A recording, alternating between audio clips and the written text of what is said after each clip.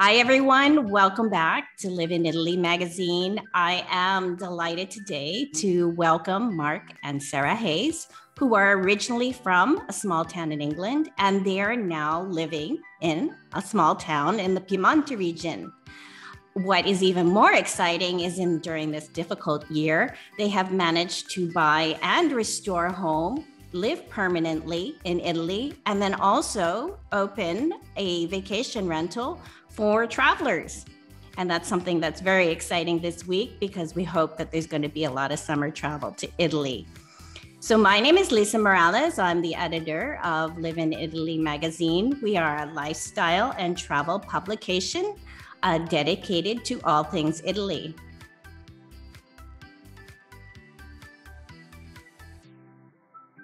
So welcome, Mark and Sara. So glad to have you here. Thanks so much. Yeah, we're delighted to be here too. So I'd like to, obviously, if you are, I think first of all, let's talk about usually, we'll get back to your actual vacation rental, but I'd like you to name it first and say where you are because it's got a little bit of an unusual name. Well, it's called number 18, Casa di Campagna. It's based in the small frazione of Sanico in Alfiano Natta.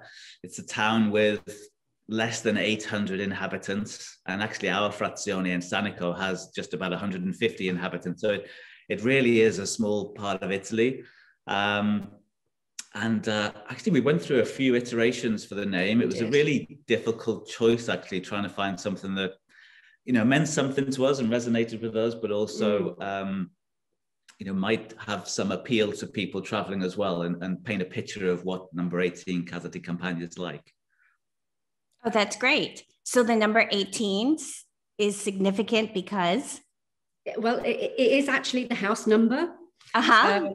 And so we just thought we wanted something that was sort of timeless and a bit contemporary and, and didn't, so many, things didn't translate well from English to Italian. It made sense in English and then we translate it and friends would say, oh no, that sounds like a pub or, just don't do it. So in the end, we came up with number 18. I quite like it in Italian, 18, but in the end, we just decided on the numerals. So.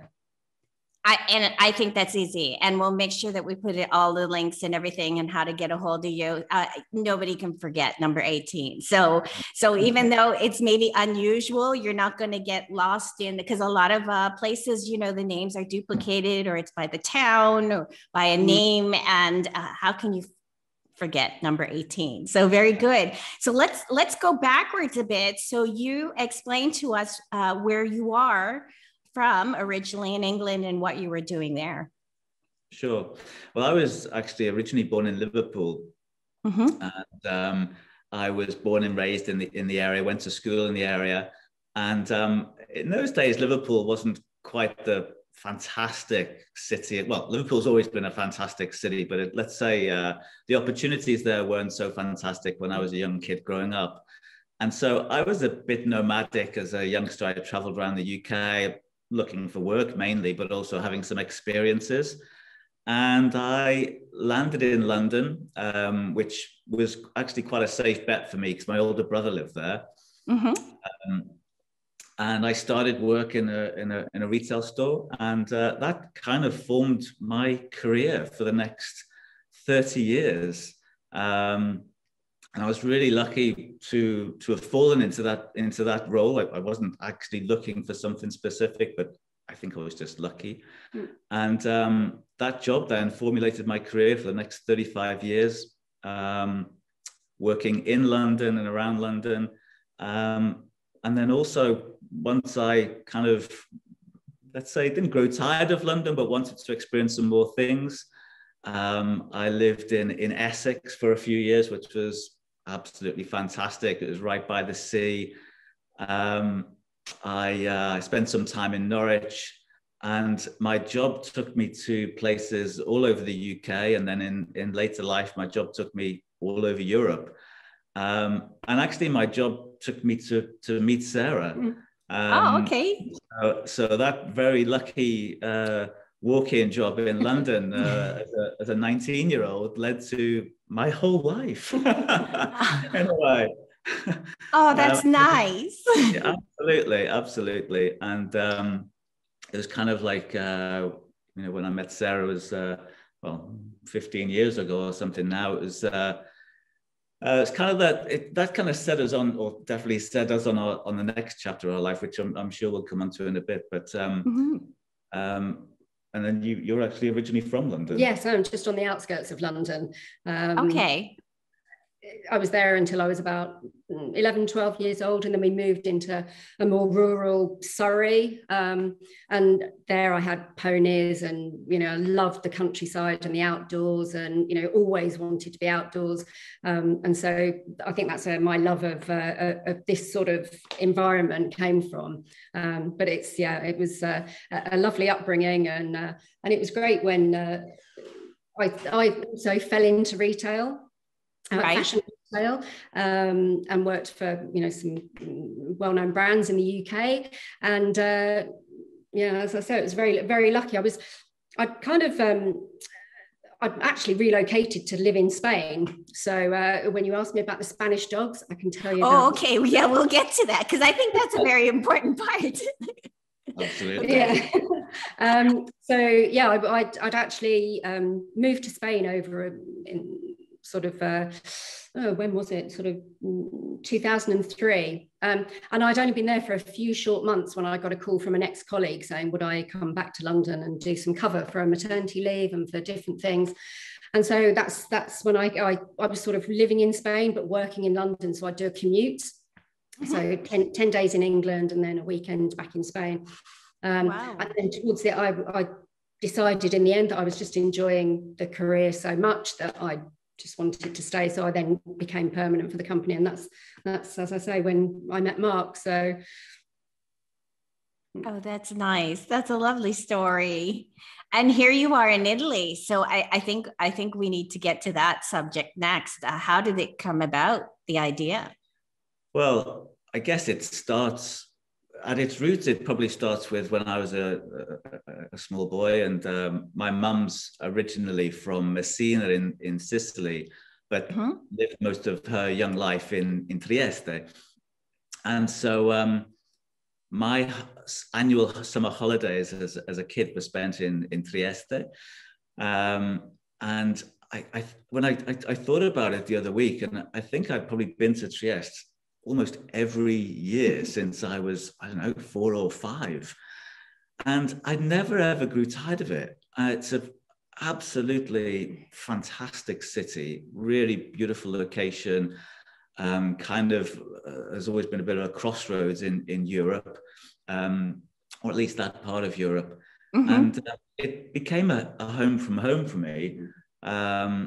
Aside from going there with my mum for holidays, I've got an extended family there, and always enjoyed going to see those guys and keeping in touch and kind of embedding that whole Italian lifestyle over the years that came along afterwards. And so that's kind of where my passion from Italy really came from. And actually my passion for lots of things. My mum, I think, still has a photo of me as a young kid stood by this Moto Guzzi in the city centre of Trieste. And I'm sure that's where my passion for motorbikes came from, because I think since that day, I've always loved bikes. And since I was 14 years old, I've always had motorbikes right up until today. And the passion must be quite contagious, because Sarah caught the bug. We rode across Europe to Italy one year to see my mum, and Sarah was on the back of my bike. And at the end of the holiday, and biking holidays it is a real adventure, because bikers are kind of like part of a club. Yeah. And when you're traveling, especially in the summertime, you meet loads of bikers in Europe, from all over Europe and the world, and you're connecting with people all the time. Right. And I asked Sarah on the way back, what do you think? Because not everyone loves motorbikes, and obviously you're exposed to the heat, the rain, everything. Yeah. And she said, well, I really enjoyed it, but I want to ride, I want to drive, I want to be in control of my own bike. And so Sarah, we got back to the UK. She started taking some lessons, passed her test, and since then has always had her own bikes. Yeah. So must have been a passion that rubbed off. And obviously my passion for Italy, it was actually Sarah's first time in Italy. Shortly after we met, we went to Trieste, met my family, and that passion that I had, I think definitely rubbed off. And Sarah, as she said, she'd been living in Spain for a while, on the side of a hill in southern Spain. It's quite remote, but actually, even though it was remote, most of the people around there were English.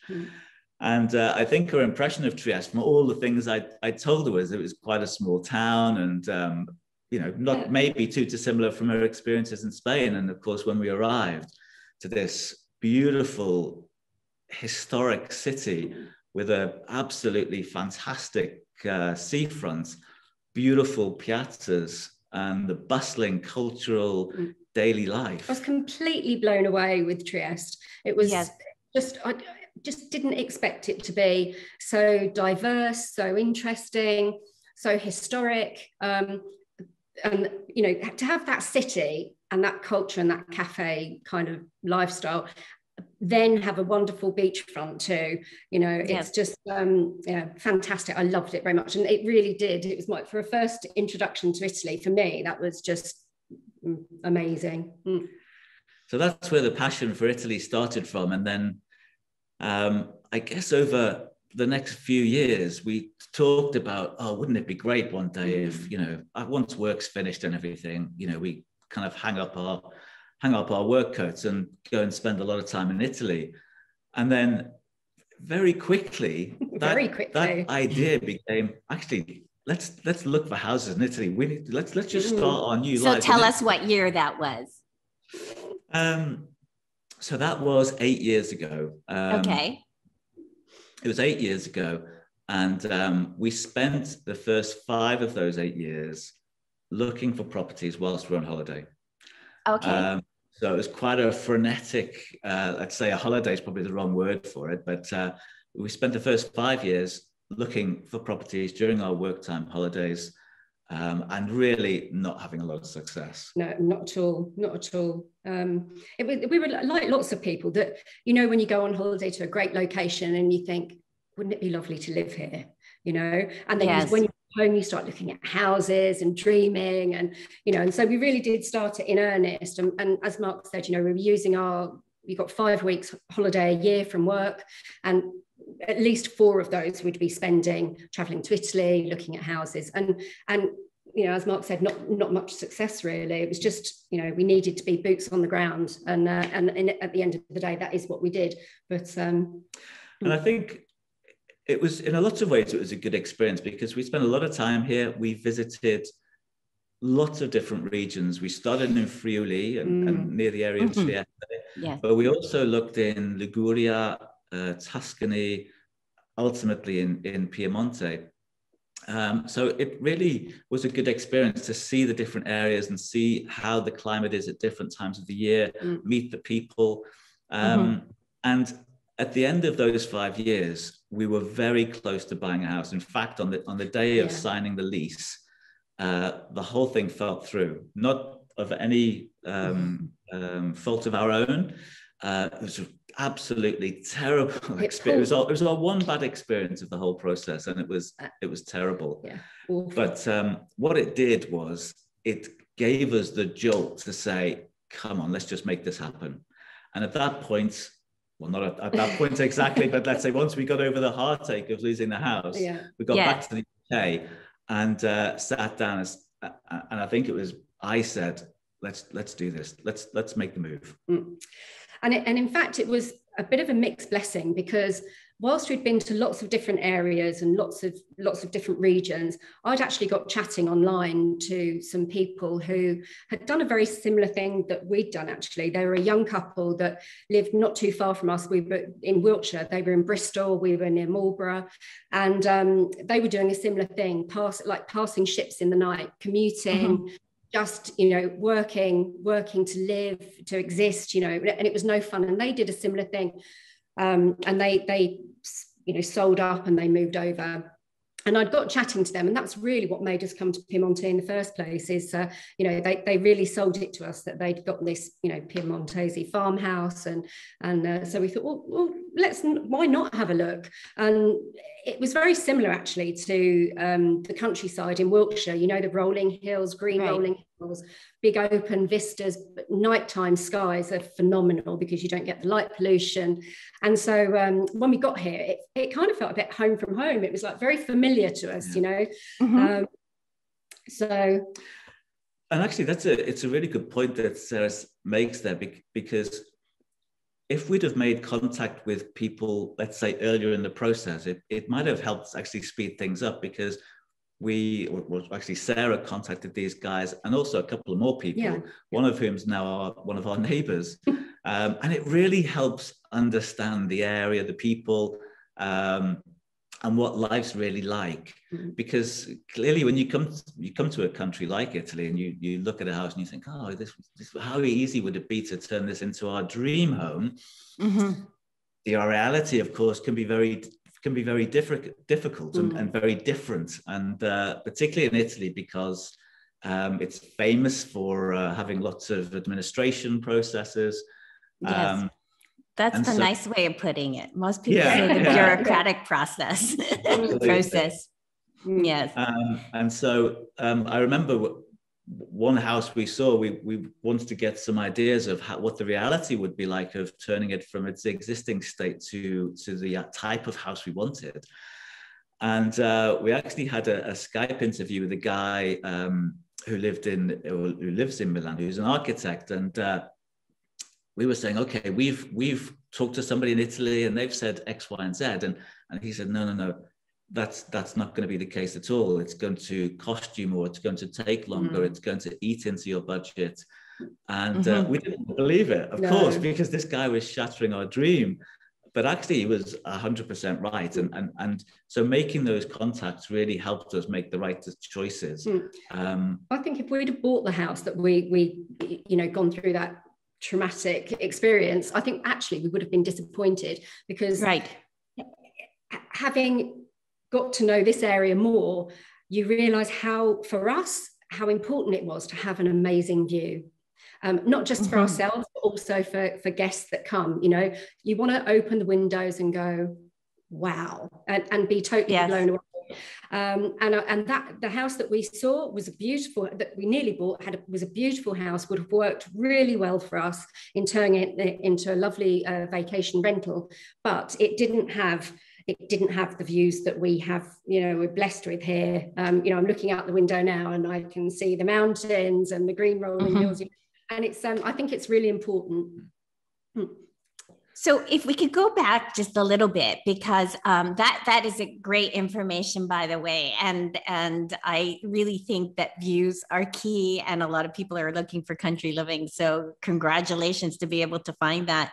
I know just from readers, and I think somebody commented in one of our past YouTube videos, that people actually have questions when it comes to buying a home. So I just want to go into maybe more specific answers. You said how difficult it was to do this while you were on vacation. You needed your feet on the ground, because I think a lot of people, especially any of us who are living in the United States, it's really hard. You can go online, you can find realtors, and then I've heard that it's best not to use realtors, let's say, who are just catering to an English-speaking market, because you're not going to get the kind of price you would if you dealt. So tell us, what were you doing in the process when you say boots on the ground, when you got to that stage? Because I'm presuming when you were on vacation, you were just kind of looking at for sale signs. Is that it? Or were you doing research? No, we were doing research. That's kind of part of our DNA from our professional background. So we would do a lot of research in the run up to the holiday. We'd make a plan and a tour of where we wanted to go and which realtors we would need to meet with. I think you can really, I think it would be very difficult to, let's say, take a holiday even for 3 or 4 weeks and then look to see houses that are for sale. Unless you have local contacts here, unless you've made those local contacts on social media of people who have done what you've done. Right. And they know the local area, and they can say, okay, well, this is a great area to live in. And actually, I've been past a few properties that are for sale.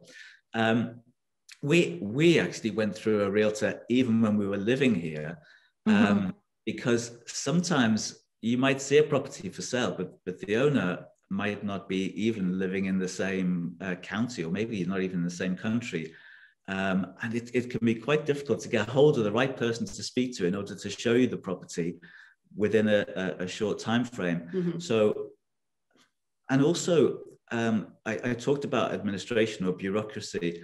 A lot of houses in Italy, that are perhaps not, to say it's not legal might not be the right phrase, but they've maybe had works done in the past that haven't been registered at the local comune. And so you might see a house that you like, and if you don't go through, for me anyway, I would say if you don't go through a professional realtor who can do the necessary background checks for you, you could find yourself quite a long way down the line, only to find out that actually you can't buy the house of your dreams because it's not actually, registered at the local community in the way that you see it. Right.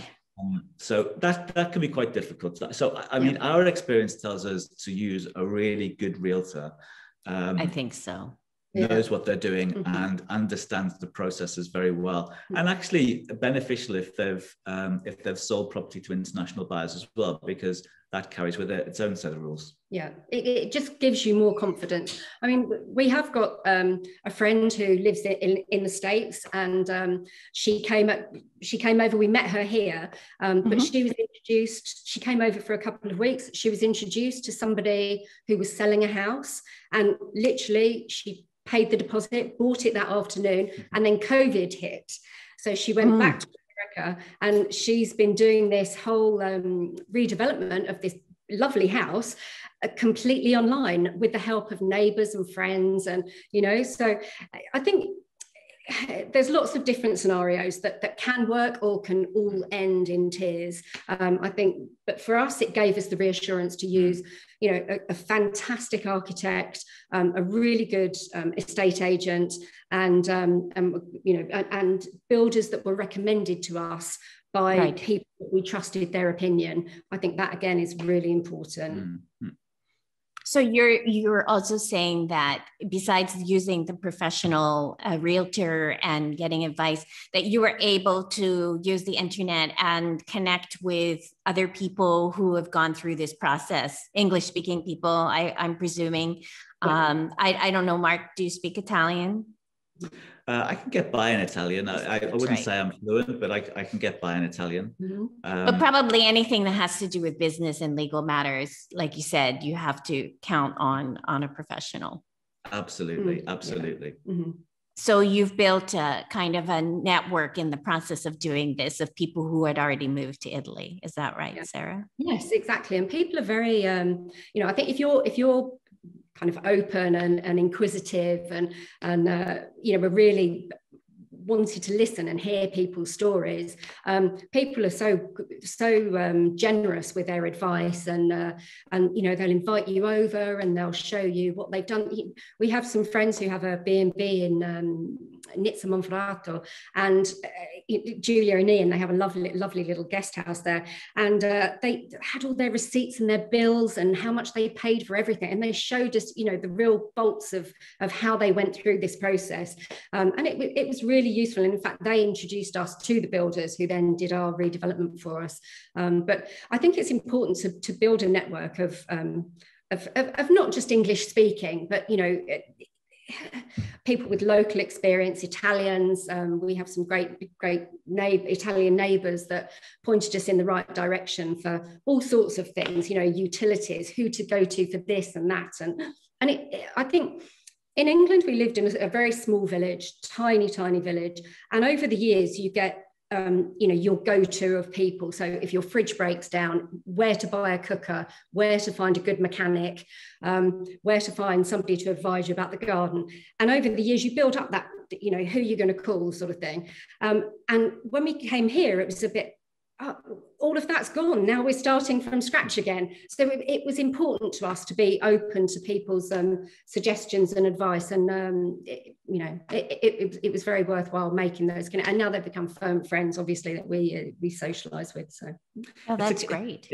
It's a careful balance because, people that are sharing stuff online, there can be a lot of negativity.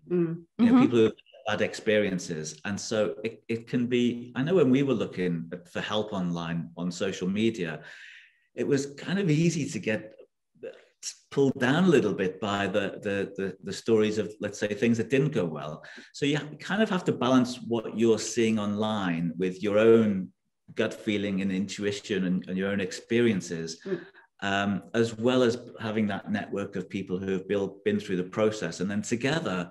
Having all of that information, it really helps guide you in the right direction. And when I look back, I often think, God, we were lucky. Yeah.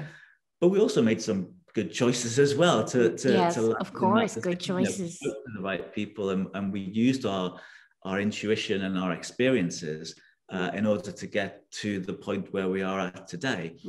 And even everybody talks, even the Italians complain about their own bureaucracy and administration, of course. Yes. But actually, our experiences have been pretty straightforward and very pleasant. All the people we've dealt with at various institutions, whether it be importing our car and motorcycles, whether it be registering ourselves as new residents and then changing our residency status due to Brexit.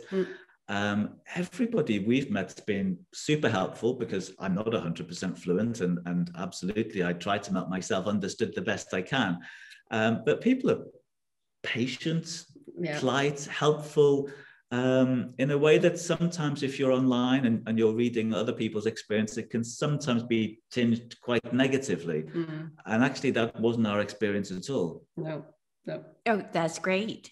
So let's talk first. Maybe I think what you should do is tell us about Alfiano Natta, and then let us know what year you actually moved on the process of getting there, because that there is an interesting story, and also getting the dogs there. So tell us a little bit about that. First of all, so Alfiano Natta, where is it? What would be like? Anybody can look up, and that's what I did today. I looked up on a map, on Google, but tell us about the surrounding area. Paint a little picture for us. Well, Alfiano Natta is in an area known as Monferrato. And there's two areas, there's Lower and Higher Monferrato. The region is really famous for its food and drink, food and wine. And truffles. And truffles. So if I was to describe the area around us, it's made up of very gentle rolling hills, always with the mountains in the background, or certainly in the winter and the springtime, with a 360-degree view almost of the mountains in the background, rolling green hills in the foreground, peppered with vineyards and agriculture. So it's really lush countryside, gentle rolling hills, hilltop towns. It's really picture postcard. It's to my mind anyway, it's picture postcard Italy. We traveled through Tuscany quite a lot, and Tuscany is absolutely beautiful. It really is. This isn't like Tuscany in terms of the landscape. It's noticeably different, but I'd say it's a bit more rural, not quite as polished as Tuscany. And that itself actually adds a very nice quality to it. To me, it's real Italy, it's authentic Italy. It's local artisans doing what they do. And in the small town of Alfiano Natta, there's our neighbor and friend runs beekeeping courses for children, teaching on how to keep bees. We have a friend who runs a dog kennel, actually very high quality dog kennel and dog keeping facility. Another who is a beautiful baker and cake maker. You would never know this from driving through Alfiano Natta at all, that there were so many people with these little cottage industries. You know, there's so many, there's B&Bs, there's a wonderful relay just opposite us at the bottom of our garden, a fantastic relay with a fantastic wine cellar. But you would never know driving through that there was all the, we certainly, when we first moved here, we didn't know any of that at all. We didn't realize that it was such a little thriving community. But yeah, it is really interesting, and interesting how all of these people weren't all born and bred here, but have come from other parts of Italy to live in Alfiano Natta and completely changed their life. You know, they people who were graphic designers, or, you know, right. it worked for big businesses, at a stage in their life threw everything up and said, we're going to go to the countryside and we're going to do something completely different and slow down, you know, and live a simpler life, and which is what we're all kind of doing. Absolutely. Yeah, that's amazing. Amazing story, you know, to think that even Italians need to slow down, because I think a lot of us feel that they have a slower life anyway. I don't mean like, because like, I mean, obviously Milan and Rome, they're big cities, you know, and you know, it's not that I'm saying that. I'm just saying is to think that someone in Italy is saying, I'm going to move to the countryside, just like you and many other people desire to live. Okay. So what year was it that you finally bought and moved? And then tell us a bit about the process. And I know the dogs factor in there. I was curious about that. I asked that ahead of time. So shed some light there. Well, we moved in, it was the 22nd of April, 2018. Is the date we actually moved here. And the decision to move here was 3 months prior. So once we made that decision, we wanted to make that change. We had a plan, and we made it happen in 3 short months, which I think shows that pretty much anything can happen in 3 months' time. We quit our jobs, we put our house up for rent, we got rid of loads of furniture, we completely decluttered. We were very lucky with the dogs because they had already come from Spain, they already had pet passports, so that side was easy. But you know, Mark flew to Germany to buy a left-hand drive car and then drove it back. And then we had to... Yes. Things I'd never think about. Yeah, I know. Yeah. So flew to Germany to buy a left-hand drive car, drove it back to England, and then we had to register it as English for about a week before we then brought it to Italy. It was just crazy. But anyway, we did all of these things, and we packed up. We moved out of our house. We spent one night in a B&B with the dogs all in one room, with Mark with his motorbike stacked full of stuff, and me with a car stacked full of stuff. And we left on the 21st of April and headed straight across. Spent one night in France in a hotel with again in one room with the dogs, and then we landed on the 22nd. And it was funny, really. Look, we've had lots of funny, quirky experiences, but this one really stuck with us. The build up to coming to Italy, those 3 months had been absolutely frantic, you know, quitting our jobs, working on notice, packing up, all of that. And the emotional side of it too, you know, we had a party saying goodbye to our friends and family, and obviously, you know, leaving them behind, and it was really emotional. So that morning that we set off, you know, it was a bit, and also being separated because Mark was on the bike, I was in the car. Yeah. We'd only stop at petrol stations to talk, and so, but when we eventually arrived, we'd secured online a super little house in Castelnuovo Don Bosco, which was great for us. Really good location near Chieri, so it's about half an hour outside of Torino, but it's still in the countryside. And there was a lady there who, again, was fantastic and has now adopted us, and so now we have like an Italian mother too. She took us under her wing for sure, and we stayed with her. We thought it was going to be initially for 3 months, but that didn't work out at all, the best laid plans. But as we arrived at her place on the 22nd of April, as I say, it was I suddenly realized that it would have been my dad's birthday, and he passed away 28 years ago, but as we drove to the house, the street name was Strada del Papa. And it was a bit like, it gave me goosebumps that it was. Me too, as you talk about it. Street of the Father. And it was just, I've got goosebumps now, actually. Just yes, talking me too. Me too. Yeah, so, and so we ended up staying with Eleanor for 9 months, not 3, because we couldn't find a house. We were desperate. We had a very strict criteria of what we wanted. We wanted something rural, something with views. We needed something that wasn't too run down, that didn't need a massive amount of work. Obviously, we had a budget, and so we had a very strict criteria. We wanted to be able to, you know, still get into a city, get easy for shops, a hospital, all the things that people want, and not too isolated, and not too closed in. So we looked at 57 houses in a 6-month period, all over. Every day we would head off out, look at with a list of, you know, with estate agents, and they'd show us 4 or 5 houses in a day, and just nothing was ticking the boxes at all. And then we found, by chance, we found this, our 57th house. Perhaps we should have called it number 57. Yeah. But as we arrived, we saw this.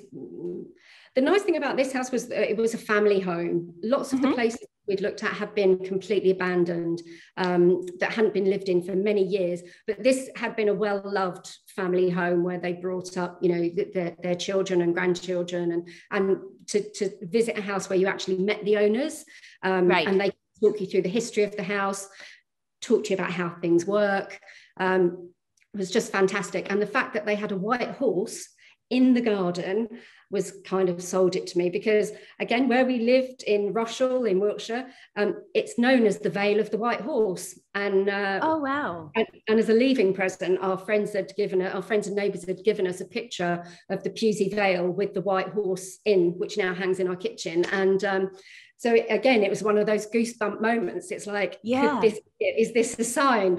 Yeah. And whilst it didn't, you took a bit of convincing really to start off with, because it didn't 100% tick all the boxes, but we got to the point that we had to compromise on something, because otherwise we just weren't going to find anything. You know, we'd been here for 6 months, we'd looked at houses every day, and it was a bit like, you know, something's got to give. Yeah, and also, you know, we had a list of, let's say, must-haves that you know, we believed were the things we had to have before we would commit to buying a house. But then in your heart, you also have an idea of what this house is going to look like. And the two simply don't match. The two for us didn't match up. You know, we wanted to be within distance of the local bar, let's say, the local coffee shop, the local restaurant and local store. But then in my sort of my mind's eye, I had a picture of this house on a hilltop. So, you know, the two don't really always match up. And so the compromises in the end were actually easy, much more easily palatable than we originally thought they were going to be. And now we're here. Actually, it was the right choice. Yeah, for sure. It was. It just had everything. Now, you know, being here, it really did, unbeknown to us, actually meet our criteria much closer than we thought initially. So right. Well, so it was just a 3-bedroomed house. As I said, been a family home with quite a big a finile, so a big barn attached to it. So it's a Piemontese longhouse. Okay. So big finile on the side. Upstairs, just above us, they had hay, and that was it. That was thrown down by a hole in the ceiling. There was no access to the upstairs, and downstairs was basically 2 stables and a garage. And we're sitting in the garage now. Okay, so we should maybe talk about that a bit. I did not realize when we were first talking that you just kind of sold everything and decided to move to Italy and then find the house. So that's very brave. That's very adventurous. but good for you. So let's talk about the restoration, because I know, and you probably know, one thing that is really popular right now, and I'm trying to get some information, but again, you know, like you were saying about having like concrete information and the facts and knowing, is that you probably know a lot of interest is in the one-year homes. So there, a lot of people have these dreams of restoring a home. You're saying something different, which is nice to hear, because I think that's the way I would be. I'd want something, obviously most homes, wherever you are in the world, you don't mind fixing up a home, but you certainly want it to have a roof and structure basically have been lived in. So tell us a bit about, you know, your home and when you started the process. I know that on your website, if people visit, they'll know that you did a lot of it during the pandemic. So give us some insight. Well, we started just to, I mean, the house had been a home for many, many years. And actually that family is still friends of ours. In fact, Sarah teaches their daughter English now. So when we completed on the house, we spent 4 weeks decorating, kind of doing the necessary refurbishments that would just make life comfortable. You know, having a fast internet connection, painting all the surfaces. And we actually put a new kitchen in as well. And that took about 4 weeks. And then once we settled in, it was December time by then. And so we started formulating ideas of what we wanted to do with the barn, because we'd always had the idea of having a vacation home on the property. And that's how, you know, it would help give us an income, but also give us a purpose. We, you know, through our travels in life and our experiences in life, you know, we've gathered our own pretty strong ideas around what a nice vacation home should look like, feel like, and deliver. And so we felt really passionately we could create something that would actually have wide appeal, and would actually be a bit different to maybe what others were offering in rural Italy. So we started formulating our ideas at the end of 2018. And to fast forward, the work started in May 2019. So in that time, we recruited an architect, a local architect who lives just down the road. She speaks English, which was one of the must-haves for us, because from a technical perspective and a legal perspective, we couldn't rely on not being able to speak the language fluently. Excellent. And the house, fortunately, was all completely in order. All of the plans, etc. They'd kept all the records, so it was very easy to update them with the local comune. And the process went fairly smoothly. We went through a number of both local builders and ones from further afield for our quotes. And we ended up with this building company that had been recommended to us by friends. I think that it's a good point that you made, and in fact I've kind of forgotten that point, but it's very key. As I said, we had a budget, and it was quite a tight budget that we really needed to stick to, and so we saw 5 builders, some local, some from a bit further away, some recommended, and the difference in the price was 100,000 euros from the bottom quote to the top quote, which is massive. Of course. Massive. And so, you know, we didn't go with the cheapest, we didn't go with the most expensive, we went with the guy in the middle, which, you know, thankfully worked out well for us. But it's really important to get good word of mouth recommendations where you can see their work. And you know, and also haggle a bit too. You know, you could question prices and that kind of thing. It's really important. Oh, that's good to know. That's great advice. So that was the exciting day that in May when the work started, and I guess we started from a perspective of just a very practical point of view of we had a plan, we had a budget, and we knew what we wanted to do, and the materials. We didn't really think about too much, I don't think. And we were kind of trusting that the builders and the architects working together on the project would deliver a kind of a standard build. But actually very quickly after day one, we got to understand some of the incentives that the Italian government offer for house renovation. which I think are absolutely fantastic. They are fantastic. Yeah, so please get into that, because that's one thing that I had mentioned before we actually spoke, is that on your website you talk about your green numbers and having a green bill, which I think is very important. So give us some insight. Well, to begin with, we always had an idea that we wanted to grow our own fruit and vegetables, live a more, let's say, a more local life where all of our goods and produce were either, produced here, or we would buy them locally. And at the same time, we wanted to, save rainwater, and we wanted to have an environmentally friendly existence. And shortly after the bill started, I started to look into things like heating, like how the heating was going to function and which brands we were going to buy the kit from.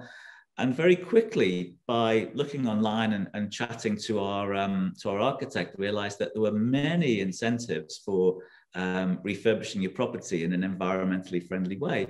So Excellent. As an example, on the heating and insulation system, we were originally going to have a gas boiler, because in the UK, you generally had a gas boiler or an oil-fired boiler, and that's how you heated your home.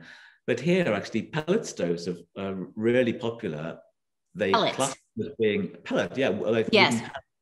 I've seen that. Even some hotels in Italy, that's what they're using. Yeah, sustainable. So we looked into it, and sure enough, we could save 50%. Well, not save 50%, but we would get 50% in tax incentives by investing in green energy if we were replacing a polluting old system. So by taking the old gas boiler out and replacing it with a new condensing pellet boiler system and solar panels, you qualified for 50 or 65% in tax incentives. Wow, that's huge. Absolutely, it's huge. And so it enabled us to have a much more efficient, energy efficient system, which was much greener and actually much more powerful than, let's say, just having a gas boiler. So originally we were just going to have a plant that would heat the barn, the refurbished bit. But actually our new plant now heats and delivers hot water for the whole property. Excellent. And there are 10 energy classifications in Italy for house energy efficiency, and ours was number 9, like the 9th worst. And now we have the best. That's excellent. Congratulations. Yeah, it's absolutely phenomenal. And so after we looked at the heating systems, we started to look at the insulation materials and how we would insulate the house. And again, we found out that by using the most modern, up-to-date insulation systems on the outside of your property, which, to be fair, we'd never even heard of insulating your property on the outside. It's like putting a coat on your house. It's amazing. They call it a cappotto, and they basically have these it's a polystyrene bricks, or they look like polystyrene bricks, that they attach to the outside of your house, and then they put a mesh over the top, and then they plaster over the top of that. So it is literally like coating your house, but it made such a massive difference. It was quite incredible, and again, it's all incentivized by the government. Wow, that's amazing. I will read into that. Definitely. Wow, that's great. That's good. And there are many more. I mean, for your readers, there are many more green incentives in Italy for refurbishing your property, both in terms of roof insulation, windows, heating systems, the cappotto. Even redecorating the outside of your house can be incentivized by the government. Of course, there are rules that have to be abided by, and everything has to be above board, as you'd expect. But even for repainting the outside of your house can give you like up to 90% in tax incentives. So it's really incredible, and we were absolutely amazed. And as I say, it kind of afforded us to have a much better, more efficient heating system than we probably would have started with. But it really does pay to investigate, what the options are, and not to be put off by the paperwork involved or the process seeming complicated. If you've got the right advice and the right people talking you through it, it's definitely worth persevering with. So again, this was a lot of your research. This wasn't just something that, you know, your architect or your builder advised you to do. No, absolutely. In fact, I wish they had. Yeah.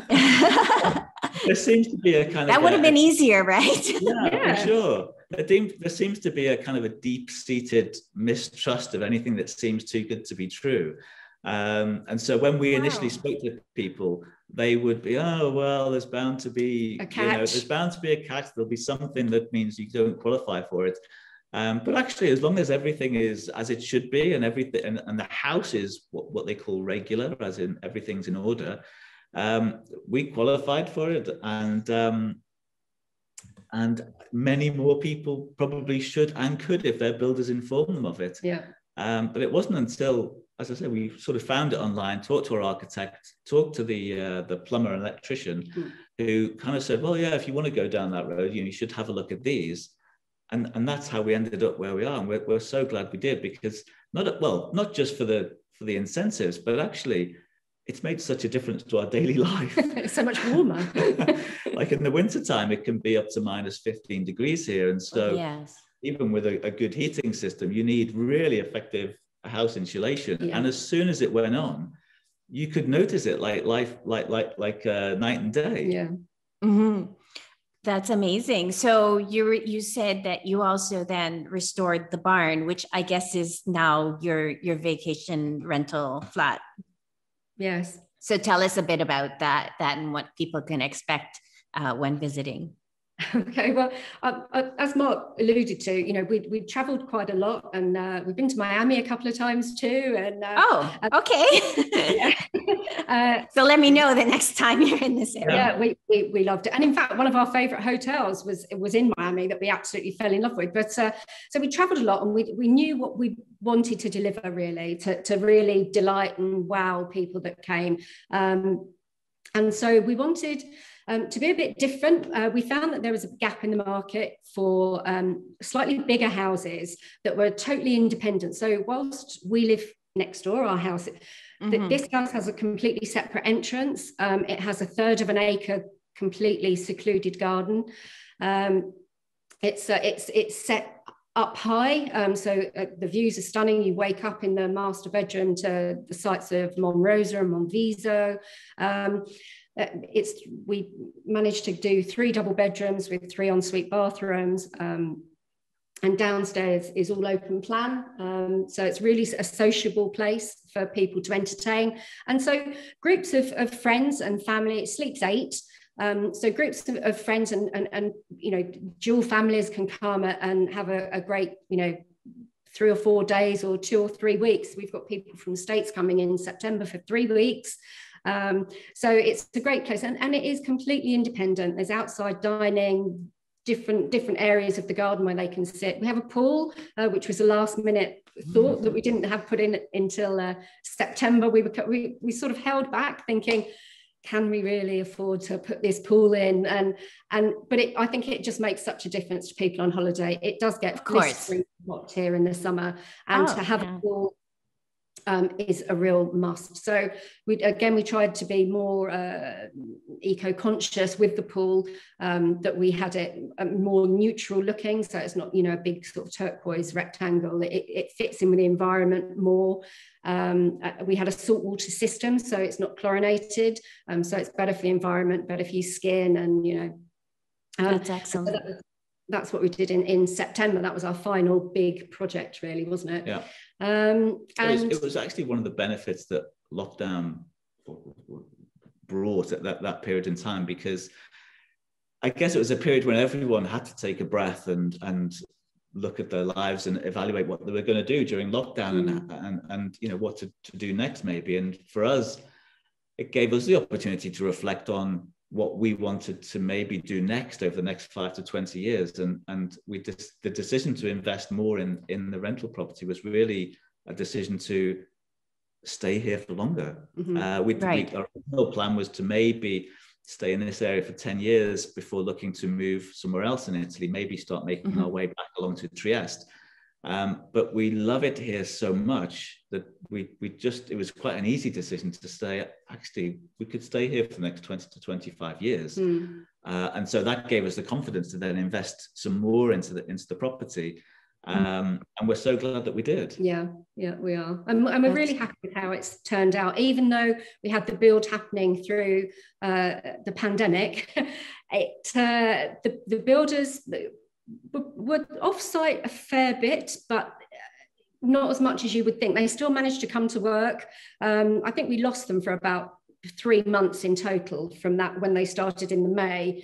Obviously, they worked through that year until the March, and then the pandemic hit, and then we lost them for a few months. But and then they came and they carried on working in a safe way. You know, they were very conscious of the fact that, you know, they were traveling from outside of our area and coming in and doing the work. So, but they absolutely cracked on with it, and they worked really hard. They'd arrive at 8 o'clock, 6 days a week. They would go off site about 7 o'clock in the evening. They literally stopped for half an hour for lunch. They were incredible. You were talking about in this year, the process, how it's been restoring the barn and making a vacation home for others in the way that you think that would be desirable.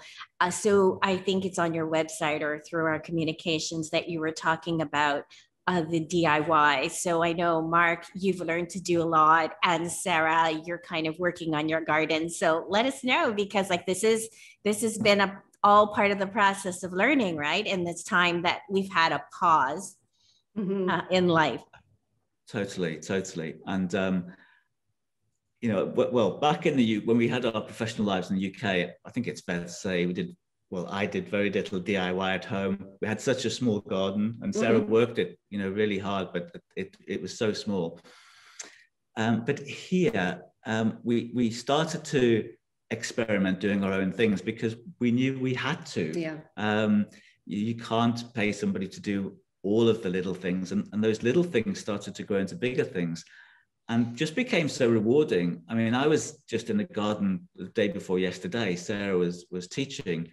And I know from watching over Sara's shoulder when she's watching gardening programs, you know, a lot of people talk about, you know, putting your hands in the earth and getting that kind of engagement with nature and the earth around you. And it's actually true. I mean, I planted these 10 tomato plants, and it was such a really good, nice experience doing it. You know, I felt so good afterwards. Just thinking about the plants and what we'd have to do over the coming weeks and months to get them to where they need to be. And it was kind of the same with the DIY as well.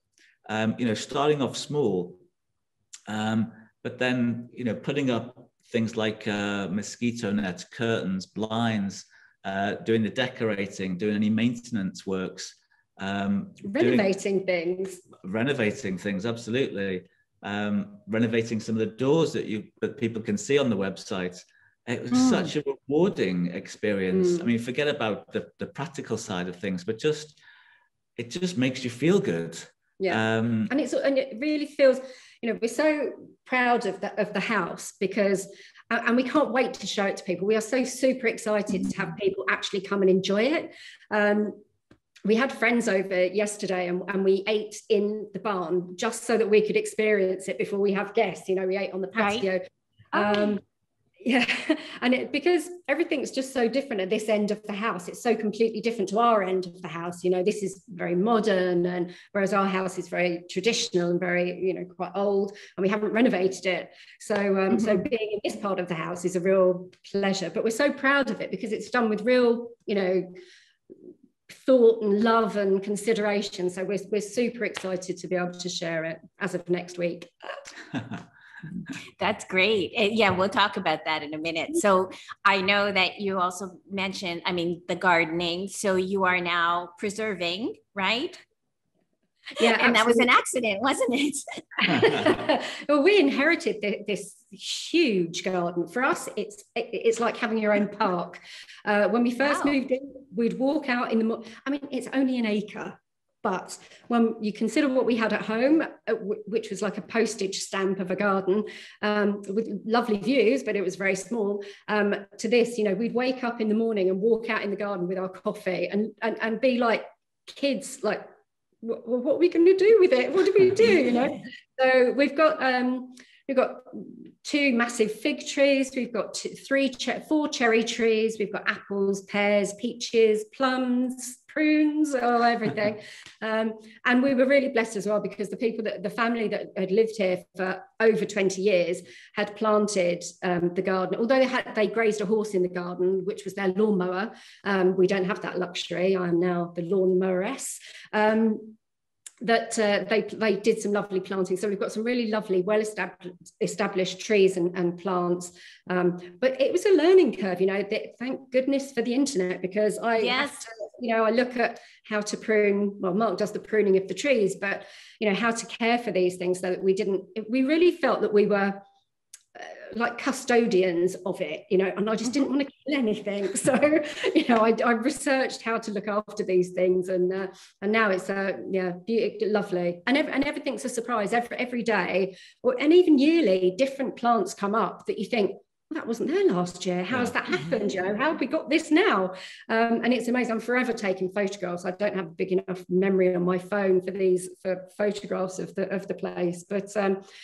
And the allotment, we inherited the allotment too, which had been left to go to seed, really, because they were very busy with selling the house. And this was a big place for them to decant after 20 years of family life. So, again, we made all new beds in the allotment and started to grow our own things.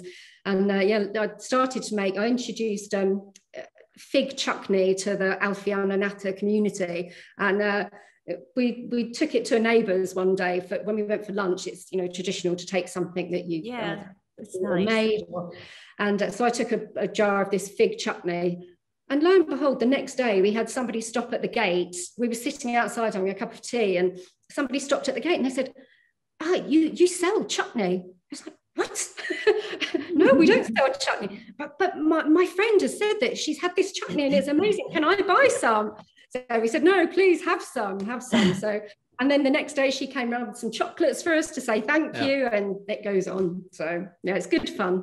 That's really nice. And I think you mentioned that you have a vineyard next door. They're growing Nebbiolo. Yes, we do. Yeah, and actually the vineyards in the area are growing every year. At least I think it's not my imagination, but it was quite a small vineyard only 3 years ago, but I think it's doubled in size now. And I think that the part of Monferrato that's below Asti is slightly hillier, and traditionally that's where most of the vineyards have been. But I think now that the local vineyards and the local wines around here, people are starting to appreciate more, and the local artisans and farmers are starting to realize the value of it. So the vineyards are actually growing. The vineyard that was at the bottom of our garden now extends beyond our garden, and it used to belong to the house originally a long time ago. On old plans that we found, it did actually into the house, but over the years they sell it off because they don't want the work of it. So and then at the west facing garden, there's a peach tree a peach farm which belongs to our neighbors. And they are, I mean, we've actually learned a lot from those guys, because they've got the peach tree farm, and then in their own backyard they have cherry trees, pear trees. And so we're always looking for tips. If they're doing something, we're thinking, should we be doing that now? Is that a process we should be following right now? That treatment, and they're lovely, aren't they? They're really. In fact, everybody's been so kind and so nice on our particular journey here. Anyway, we've been very very welcomed. We did worry when we first came that we would feel lonely, because we've got a nice, fantastic network of friends, a small network of friends in England, because when you're working so much, you don't have time to build those. But we had some great friends in England, and we miss them a lot. But we speak on social media, when we here, people were so welcoming. They would stop by the gate and say, welcome us, just hello, why did you come? This is amazing. We're the only English people here, which so we're quite a novelty. We found, I think there's 2 or 3 Italians that here that speak English. Which is great. We socialize with those guys, so we've got a really nice network of friends now, and I think because we've got more time, to build those relationships. You know, it's another thing that you realize when you slow down and take a breath, you can really, you know, connect make those connections. Yeah. That's beautiful. That is so nice. So, as you know, this talk has been called Chat with an Expat, and in today's circumstance, chat with two expats. So I'd like to ask, this is something, because it's funny, the term expat has evolved through each interview. So I'd like to ask you that question. What is your personal, no, it's two of you, so you might have different answers. What is your personal definition of an expat? Well, I think what I'd like to think of for me, if not for us, is that somebody who's really embeds themselves in the way of life of wherever that person has moved to. There are so many communities, both in Italy and abroad, and I guess your experience of Spain is probably true of that, where there are, you know, lots of groups of expats. And for us, and definitely for me, it was something we wanted to avoid. We wanted to be part of the real Italy and embracing everything that brought with it, both the challenges and the opportunities, because weren't fluent in Italian, would have been much easier to have moved to a community where there were lots of English-speaking people. Yes, of course. But actually, we wanted to live in the real Italy, and in our dream home and our dream vacation home, that people would want to spend time in the real Italy. Yeah. You know, if you were clearly, if you want to go to the most famous places in Italy or famous places in the world, that's what you're going to want. But we wanted somewhere where people could experience the real Italy, the real small living in Italy, and all of the beauty that has to offer. And we wanted to live in that environment. We wanted that to be our daily life. And so, you know, meeting local Italians, being friends with local Italians, trying to build the relationships even through the language barrier. And even if it meant working through what we thought would be quite a lonely existence to begin with, whilst we built relationships, whilst we developed our language skills, you know, we were happy to accept all of those challenges, happy to accept the challenges we would face from an administration point of view to you know, to have a proper legal life here as residents. We were happy to do all of that. But in the end, those challenges just didn't exist. People were fantastic, so welcoming, so kind. Even in small Alfiano Natta, there are English-speaking Italians, and people in the administrative offices and the comune and the questuras have been super helpful. That all of those fears we had really never came to fruition. I think it's interesting that, having lived in Spain for a relatively short time, whilst working in London and commuting over those 5 years, you know, I do like 7 months, 9 months, 3 months commuting. It was very different there because I lived in, although it was on a hillside in the middle of nowhere, I was surrounded by expats, all English speaking. So, you know, it really didn't give you, I could have been anywhere. I did, you know, I could have been anywhere. And so to come here and be totally immersed in Italian rural life is a world apart. And I think coming to a small village like this, and even the people that moved here to slow down, to have a simpler life, they've come from Rome, they've come from Torino, they've come from Milano, and they feel as much of an expat as we do. Even though they're interesting, even though they're Italian, coming to Piemonte, you know, for example, from Rome, they feel. In the beginning, they felt a bit outside, you know, coming into this community. So it's an interesting thing that those people have all merged together in little Alfiano Natta. That's beautiful. I love that. Yeah. And to think like again, you know, an Italian feeling like an expat, that moving away. I mean, I think this is part of us as human beings, you know, and you know, we evolve in life. And like you said, there is a great need to slow down and start to understand what your priorities are. So that's great. Also, is there anything that you miss from home, or can you pinpoint that? No, you know, when I first moved over, I really thought I was going to miss the convenient things, you know, like home delivery shopping, you know, just things made easy. But that's part of the pleasure now, that I've got the time that, you know, I could shop daily.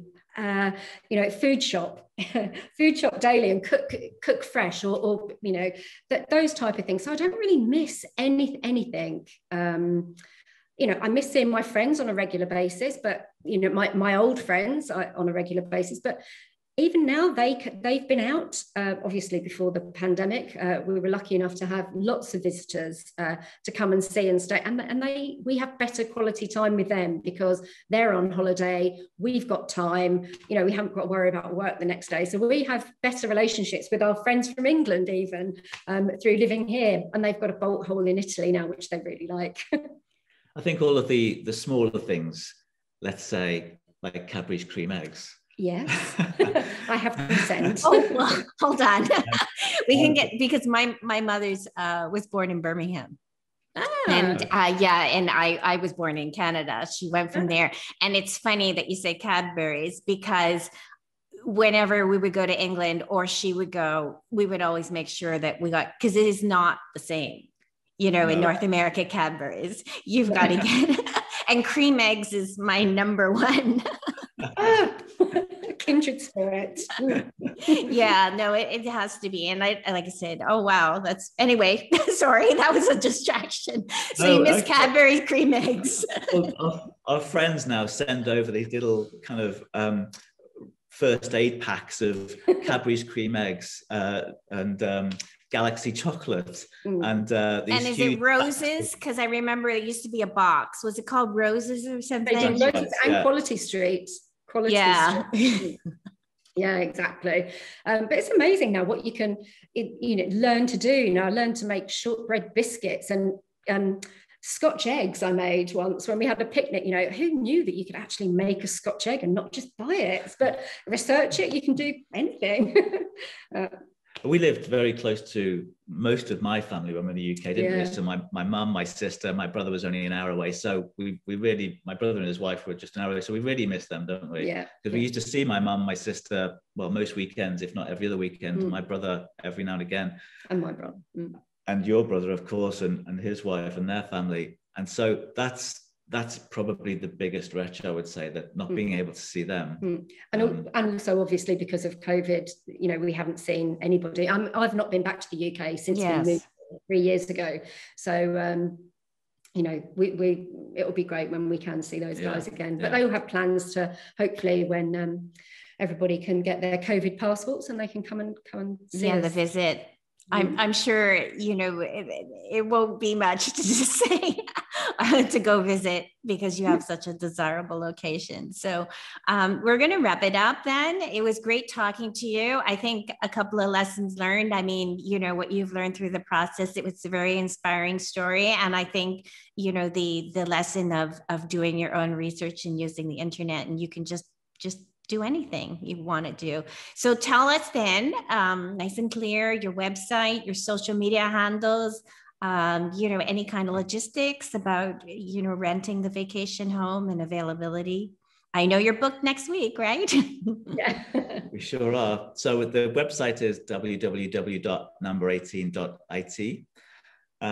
We're actually pretty fully booked for this season, but only 2 weeks of next year are booked up so far. So for next year, it's almost completely open. You can also find us on Airbnb. Okay. Yeah, we're on Airbnb. So you can find us there if you search for properties in Sanico. You'll see us stand out a mile because lots of the properties around here, there are bed and breakfast or vacation homes, are quite traditional Italian, and we're a bit more contemporary, so you'll easily recognize our home. Okay, and you're also on Instagram. What's the handle? On Instagram, we are number 18, and on Facebook, we are at number 18. So. Okay, and so we'll be sure to put all those links, and then also for your Airbnb link as well, you can send that to me. So anyway, so I will just say that we are Live in Italy magazine, and it's www.liveinItalyMag.com, and at Live in Italy Mag, easy, not as easy as number 18, but still easy to find us. I just want to say how delightful. I'm so glad that we connected, and we did connect on Instagram, and you have just reiterated how important it is to make connections that way. So I'm glad to have met you and wish you the very best. And if you've been following me, you know how much I love wine. So when I get to Piemonte, I will stop by and visit and see and try some fig chutney. Yes. And I'll save you a Cadbury's cream egg. How's that? Wonderful. I would love that. Okay, so thank you. And I hope to connect with you again soon. That would be great. Thanks so Lisa. much. Bye, everyone.